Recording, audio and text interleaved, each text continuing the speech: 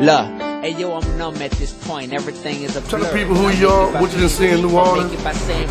Man, I'm D-1. I'm the one-man army. You know what I mean? I'm that dude from New Orleans who nobody didn't really give a chance at first. You know, because I'm doing something different. I'm coming a little different. But then people started looking. They were like, man, it's impossible. He ain't gonna make it. And they was like, well, he might make it. Now they like, we need to hop on the bandwagon because homie make a move. You know what I mean? That's me, man. I do real music. I do it straight from the heart. You know, I keep God first, and what I do, I ain't shy about that, man. And like, I make that jalapeno Tabasco sauce type music, bro. But they just like, dang, like as much as we want to hate on it, we can't hate on it. And then I get out here and I grind behind it. Like I really grind. Like you'll catch me.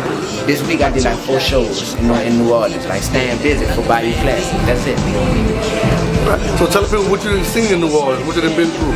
I mean, what I done been through, like your testimony. Yeah, my experience, it ain't no different from nobody else's. I done seen murder, I done seen crime, I done seen corruption, I done seen poverty, I done seen great culture, I done seen great people, I done seen great family, you know what I mean? Like, everybody has the same experiences, but it's all about how you get through those experiences and what's your perspective. So the stuff I saw, it didn't make me want to live that lifestyle, it made me want to rise up and rebel against that lifestyle and come from it, but be like, I made it out and I'm gonna reach back to try to help others, you know what I mean, and empower others.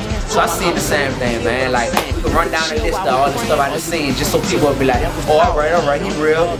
He know somebody who got killed, alright, he came up poor, he came up in the hood. All that stuff, man. Like, that stuff ain't even nothing to rap on. You got some rappers who, they still rapping where they from and they talk about their hood just so they can get cool points with people, you know what I mean? Like, oh, alright, homie hard, because he said he come from here.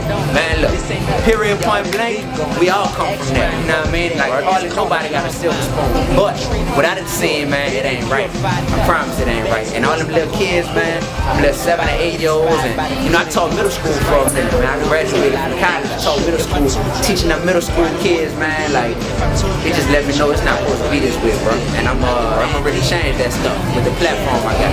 Us doing it, so it's only fair, yeah, we know.